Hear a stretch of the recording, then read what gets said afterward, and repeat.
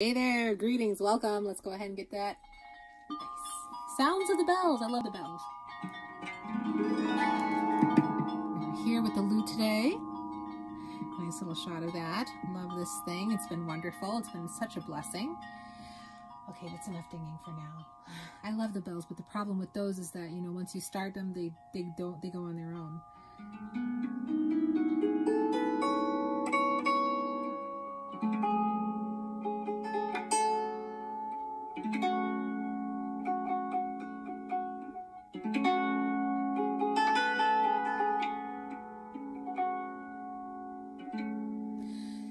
Today I'm talking about psychological manipulation, emotional manipulation, and the direction of a nation. Okay? How is it that we have gotten to this point, right? How is it that we have gotten to the point where, you know, we're trying to burn down the Capitol? You know, did we forget that we're the land of the free, the home of the brave? Did we forget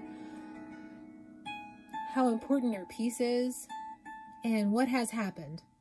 You know, in the world, you really only have two things. You have your peace and you have your reasons to disturb the peace. And a lot of it has to do with our outlook. And we are really walking a line of entropy, and the trajectory is going down. And I wish I could word this a lot better. I've done a couple of takes on this video already, and you know, it's just not coming together. But I wanted to mention a couple of things, one of them being the Cassandra complex, as it was mentioned in the movie 13 Monkeys. The Cassandra complex is when you know what's going to happen, but the one who knows is powerless to actually do anything about it. Yeah, we do know that scripture, it's not like anybody who's a prophet is the spirit of Yeshua Jesus, the spirit of Adonai. That's the spirit of prophecy. The gospel of Jesus Christ is the spirit of prophecy, because we're talking about an eventuality. Okay, you can only deny God for so long, and eventually, you know, it's like the difference between ones and zeros. It's zero until suddenly it's a one. All right, so you want to be on the right side of that equation. Okay, so we can go on and deny and play games and stuff, but eventually that eventuality point is going to be there. And guess what? You're going to be there. You're going to be there. It's here, you know, Revelations for real. I don't know whether to be joyful about this or sad or mad or what. Nazi Germany, how did that come about? Media. Stalin was the first one to leverage the media, to leverage emotional value in order to push people this way and that way. Yeah, it wasn't Hitler, it was Stalin. And man, our media has our appetites so sharp. We want to watch reality shows of people eating weird stuff and harming their bodies and things. And we watch things like Dexter, and we think that that's okay, you know? Like, what happened to Mickey Mouse? What happened to Minnie Mouse? What happened to, you know, Tom and Jerry? What happened to Charlie Chaplin? A new normal has been set, and we're scraping the bottom of the barrel. Now we're hitting blood. Okay, now we're coming up blood. When we start destroying our nation, and when we allow political parties when we allow a political affiliation to disrupt our peace. And here's what it is. You know, in the beginning, both the Democrats and the Republicans agreed, okay? We agreed on a singular vision, agreed on which way we were going. And now, instead of that vision being singular, now we're like wall-eyed. One eye's looking over here, the other eye's looking over there. And now what's happened? We can't see what's coming right for us. Okay? And that's how you get destroyed. That's how you get torn apart. May the Lord bless our nation so that those who participated in such a thing have a change of heart and realize what it is that they have done. And may the Lord cause us to turn from our sin and our wicked ways, that we may come into a greater relationship with him. And, you know, in the 1920s, the roaring 20s, it was a time of decadence. It was everything sharp appetites. Every urge was satisfied. Big old cars, big old limousines. Everything was big and shiny, and, you know, just Black people were struggling. The rape of a nation, the establishment of an elite caste came at the rape of people of color, okay? And yeah, that's where the lines were drawn. And then once that bubble burst, you know, Black people realized we had to leave. We had to hold. It was up to us. Nobody was there to help us.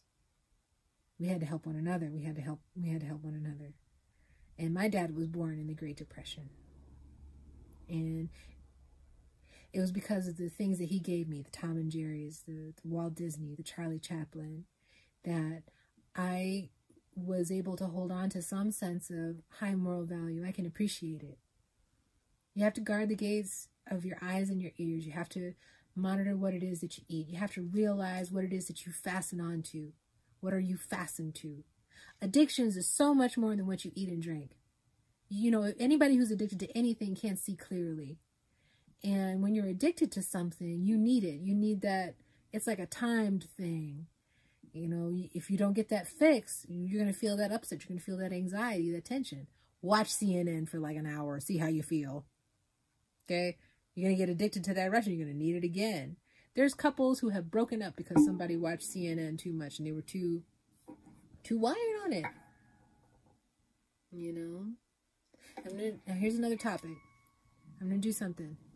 I like this sweater. This sweater has buttons. What do you do with a button? You fasten it together. Now this side is attached to that side. And oh, ain't they just so cute? But I'm going to do something else now. I'm going to fast. So that is to take this desire and I'm going to unfasten it from the world, but I'm going to fasten that onto God.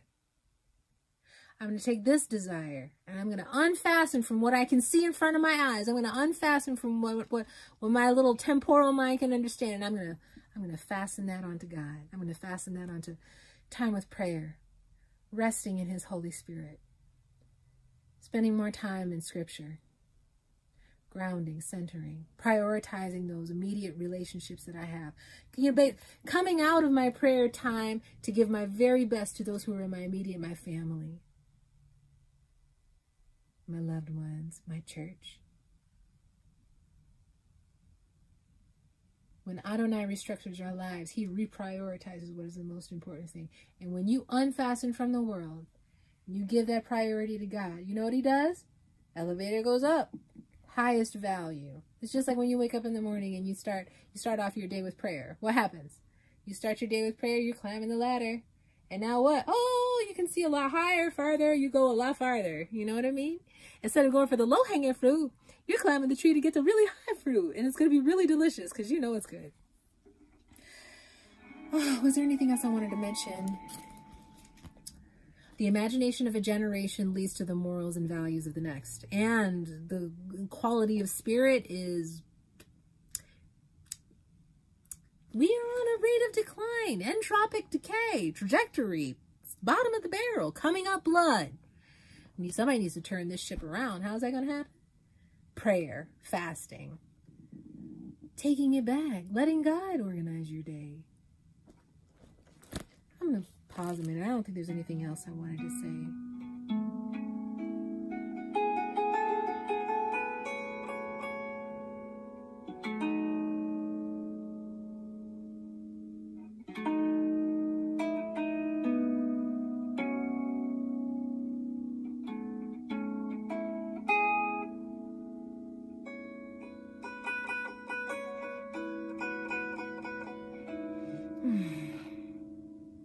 Thanks for bearing with me. I apparently can't pluck out a thing on. I can't pluck out a tune on this tonight. I'm just... I don't know what else to say.